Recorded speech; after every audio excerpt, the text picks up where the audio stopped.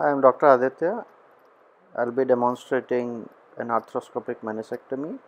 Meniscectomy is a procedure in which the damaged meniscus, that is the wedge-shaped cartilage, which is colloquially called like that, is removed. Now, we generally don't advocate a total meniscectomy. What we do is we remove the torn part of the meniscus.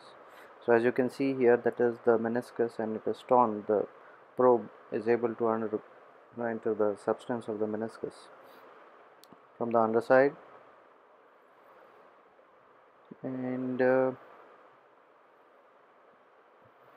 yeah, as you'll be able to see on the top side also there is a tear.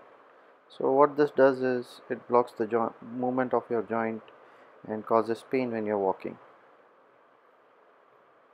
Generally meniscus injuries are painful. I mean, when you look at ligament injuries, they hardly cause any pain, but meniscus injuries cause a lot of pain and difficulty in walking, symptoms of catching or locking in your knee when you're walking. Now, once we have confirmed the diagnosis that the meniscus is torn, we put our motorized instruments in the joint. Now, this is what we call an arthroscopic shaver, and we can see that we are cleaning out the torn part of the meniscus.